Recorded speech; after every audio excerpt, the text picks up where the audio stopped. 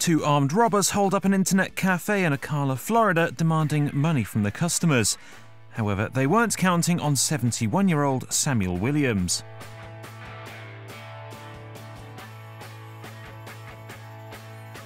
The licensed gunkeeper opened fire on the suspects, shooting them both as they fled the store. This guy kept popping. He didn't stop. He just kept popping, you know?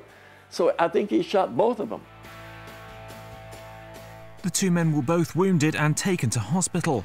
They were later arrested and released on bail, charged with attempted robbery with a firearm and criminal mischief.